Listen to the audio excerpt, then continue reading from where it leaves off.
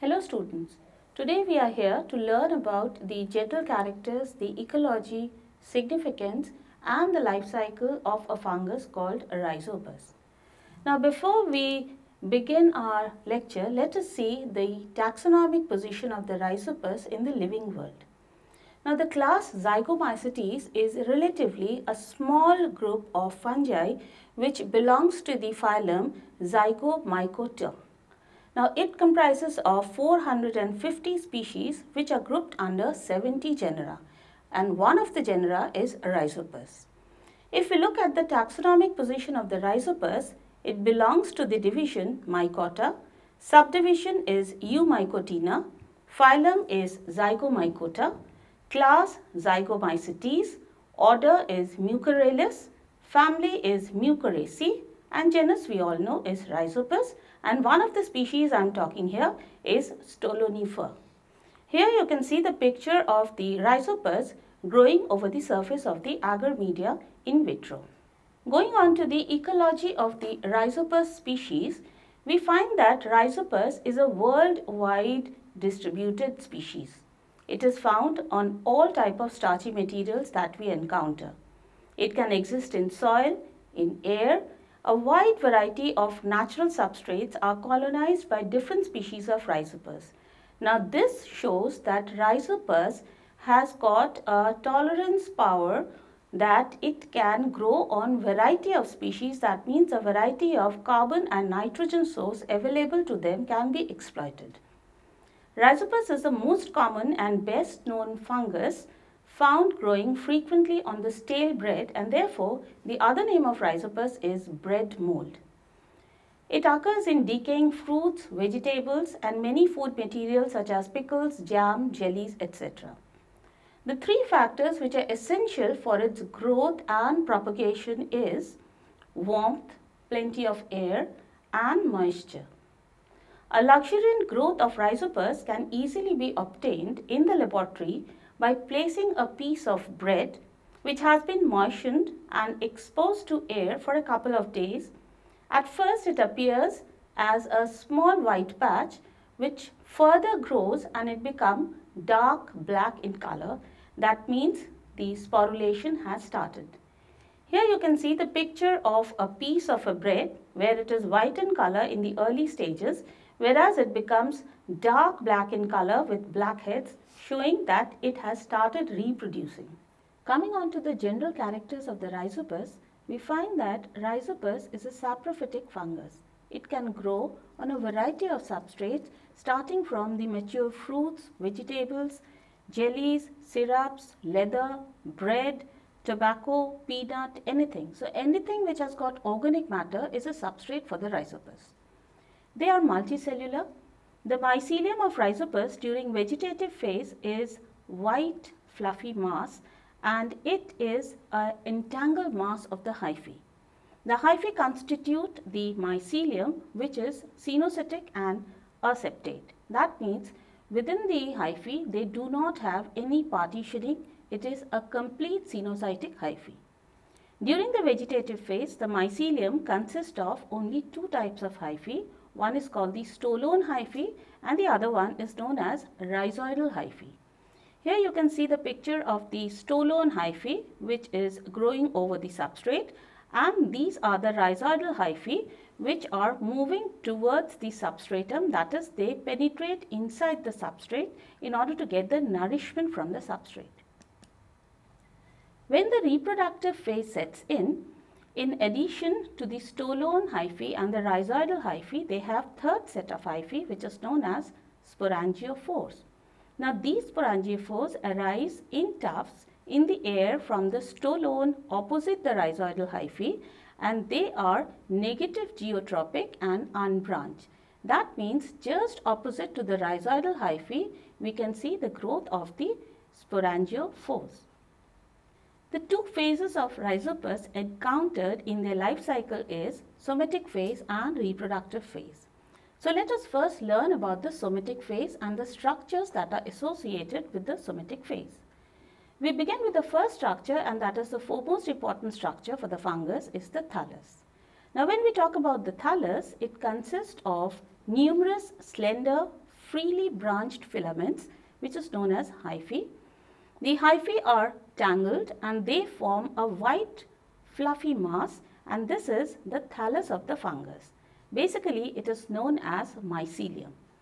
Now, this white cottony mass during the vegetative phase changes its color and becomes black in color or deep brown in color as there is development of numerous spores during the reproductive phase. The blackish appearance hence gets its popular name, and therefore the rhizopus is also known as a black mold. During the early period of growth, all hyphae look alike. We cannot distinguish which one is the vegetative hyphae, which one is the reproductive hyphae, but as it develops, we have three different types of hyphae known in the case of rhizopus. These three kinds of hyphae are as follows. Number one is stolone. Now, in the case of stolone, we call them aerial hyphae because they are always above the substratum. They grow horizontally over the surface of the substratum. They are stout, they are less branched, and each stolone hyphae arise from the point of contact of the mycelium and substratum. The second type of hyphae is known as holdfast, or the other way we call it rhizoidal hyphae. Now, this is a cluster of brown, slender, branched rooting hyphae which arise from the lower surface of the apparent node of each stolone and penetrate the starchy substance of the substratum. So, they secrete certain enzymes which help in the digestion of the material which is present in the substratum. So, their role is to anchor the substratum as well as absorb water and nourishment from the substratum. During the vegetative phase, we find these two types, that is the stolone and the holdfast. The third type of hyphae that we come across in rhizopus is sporangiophores. Now, sporangiophores, they start growing into the air. They are reproductive in function and they bear sporangia singly and terminally. That is, at the tip of each sporangiophore, we find a single sporangium. These negatively geotropic unbranched special hyphae are known as sporangiophores. So, here you can see the picture of three different types of hyphae found in rhizopus. This one is the stolone hyphae. These are the rhizoidal hyphae penetrating deep inside the substrate, and these are the sporangiophore, and at the tip of the sporangiophore, here you can see a terminal sporangia is present which bear the spores for the reproduction. And this is the picture of the rhizopus growing over the surface of a stale bread, greenish in color or sometimes blackish in color. If we move on to the structure of the thallus, we find that each hyphae has got an hyphal wall which is made of a substance called chitin. Now, this chitin has got hydrogen, carbon, and in addition it also contains nitrogen. The chitinous wall of rhizopus is permeable to water as well as the other substances that are present in the solution form. The young hyphal tips are full of dense protoplasm, and embedded in the cytoplasm are numerous ribosomes. Endoplasmic reticulum is also present. The mitochondria with double membrane is also found in the cytoplasm. So, the prominent granules that are present are the ribosomes, and also there is presence of endoplasmic reticulum, mitochondria, and the wall is having the chitin, which is a specialized component found in the fungus. Coming on to the nutrition of the rhizopus. Now, rhizopus do not bear chlorophyll molecule. That means they are heterotrophs. They cannot synthesize their own food and therefore they have to depend on some other organic substrate. It is considered to be a saprophytic organism because it feeds on dead decaying matter such as soil or any decaying matter of plant and animal origin. It is also considered to be parasitic because sometimes it is found to be growing on the living organic matter as well. And therefore, during that time, they secrete certain digestive juices that contain enzymes which act directly on the food, and then it is absorbed by the mold. The mold spreads over the surface of the substrate, sending its hyphae inward to absorb the nutrition. The sugar and the starch are favored by the mold. So while growing on the bread, the mold takes up the nutrition from the carbohydrate component that is present in the bread. Due to presence of the hyphae, the rhizopus stores the food. First it takes the food from the substratum and then it can store the food in the form of glycogen. Coming on to the second phase of the rhizopus, which is known as the reproductive phase. Now in the reproductive phase, we talk about the modes of reproduction exhibited by rhizopus. Rhizopus reproduces by both methods, that is asexual and sexual. Talking about the asexual mode of reproduction, we say that it reproduces by vegetative method or by a method known as sporulation. Now vegetative method takes into account the method known as fragmentation. Now in the case of fragmentation, what happens is one of the aerial mycelium cuts off accidentally from a tuft of hyphae, and then on getting a suitable substrate, it starts growing and matures into a mother mycelium because it can exhibit the apical growth. The second type of asexual reproduction is formation of chlamydospore. Now when we talk about chlamydospore, we have to understand what exactly is a chlamydospore. The other name of chlamydospore is a resting spore. This is formed during unfavorable conditions when there is a shortage of water. Now during this time, the protoplasmic content of the hyphae accumulate at certain point and they lose water. The intervening parts, they remain empty. Each localized protoplasmic accumulation now secretes a thick wall around itself and it becomes a chlamydospore. The chlamydospore in rhizopus are thus intercalary. That means we have presence of two chlamydospore, and in between the two chlamydospore we have the presence of the vegetative hyphae, which can be seen very well in this picture. So this intercalary chlamydospore are resistant to desiccation and they are in fact the resting cells of the rhizopus. As the substratum on which the fungus grows dries out, the mycelium perishes, but the chlamydospores survive because they have developed a thick wall around themselves. On return of the favorable condition, suitable for the vegetative growth, the perinating chlamydospore starts germinating.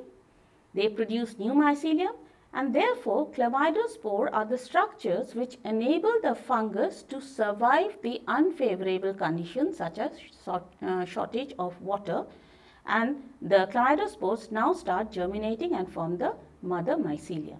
So here you can see the picture of how the intercalary chlamydospore are formed inside the hyphae, which are which remain or survive during unfavorable condition when the vegetative mycelium has dried out, and this chlamydospore on formation of germ tube develops into a mature mother mycelium.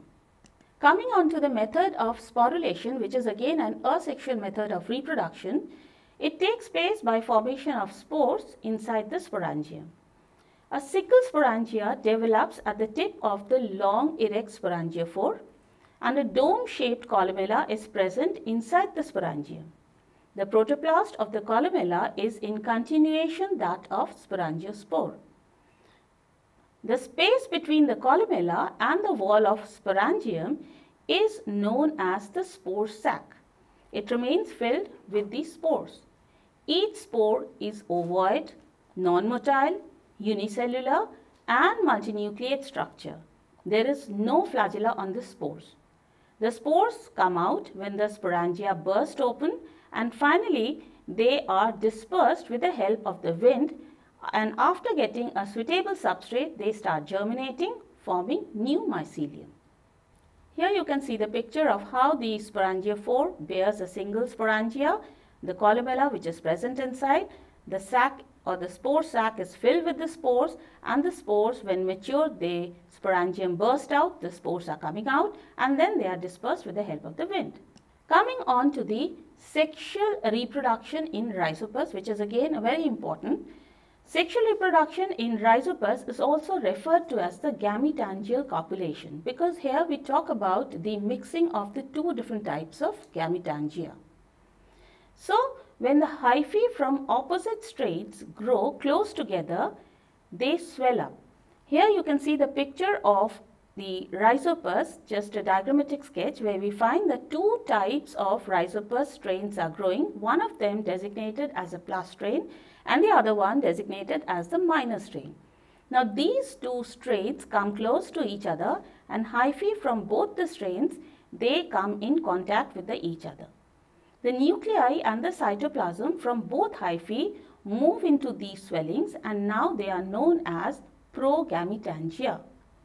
A transverse septum known as gametangial septum appears on each progametangia near its tip. So here you can see the septation taking place and it cuts off the terminal cell from the gametangia from the proximal part.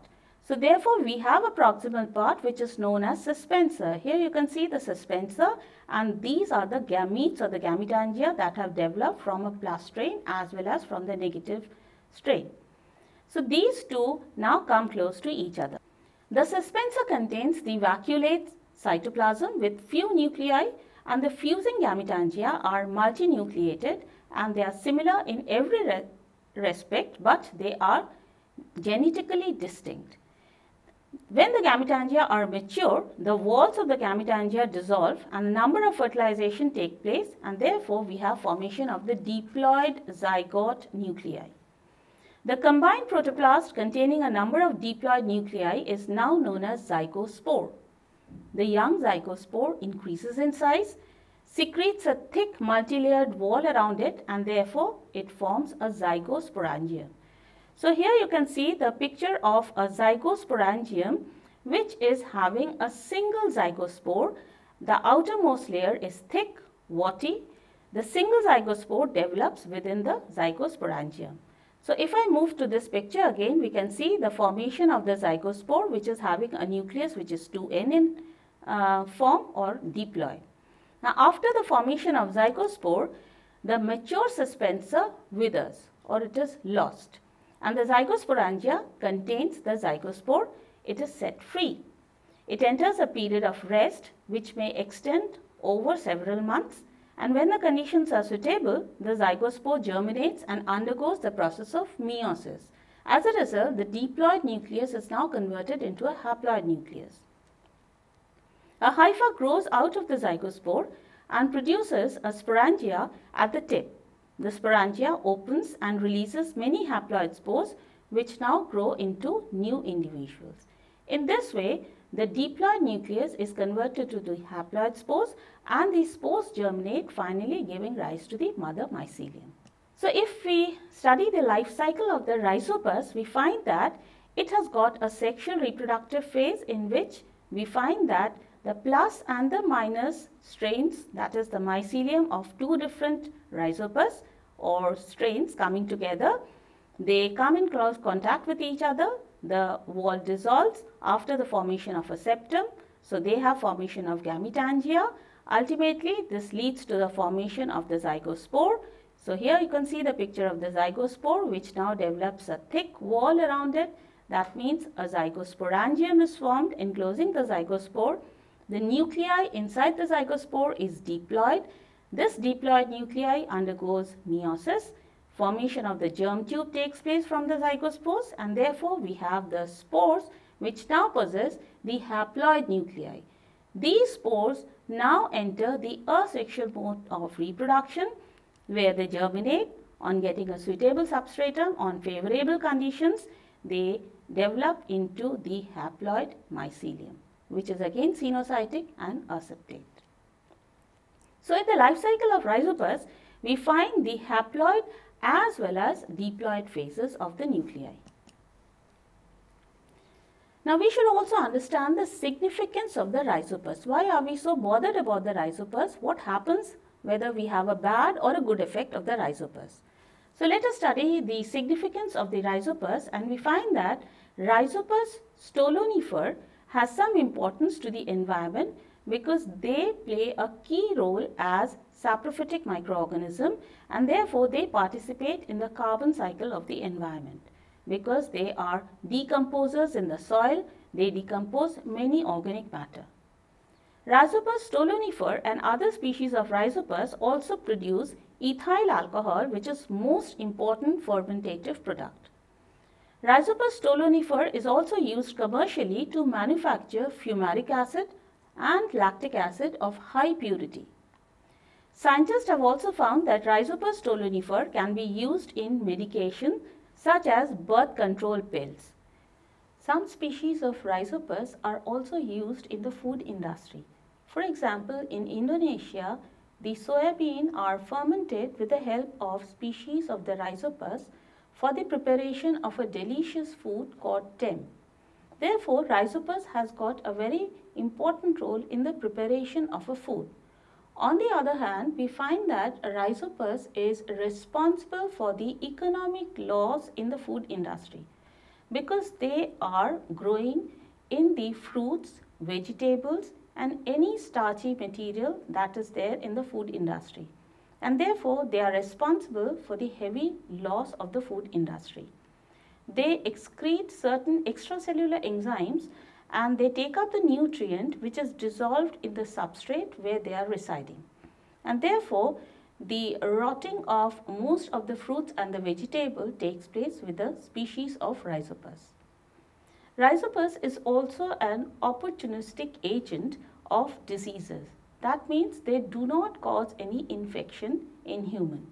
However, in those persons where we find the immunity is weakened or suppressed, they result in a disease called zygomycosis.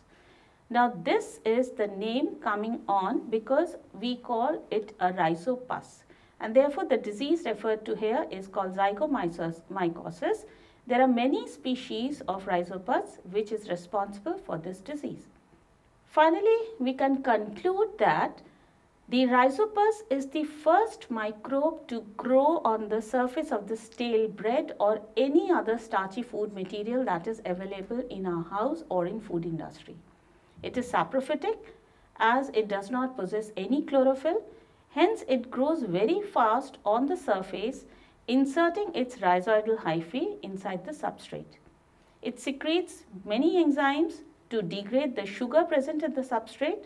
Since it can form chlamydospores in addition to the sporangiospores, it can overcome many unfavorable conditions and can survive for a very long period. The three factors essential for its growth are warmth, plenty of air and moisture. If black bread mold is spotted on any type of bread in our house, or if a mold is found on soft fruits, it is important to discard the food as soon as possible and avoid the contact with such type of organism as it may lead to the pathogenesis of a zygomycosis. That is all. Thank you.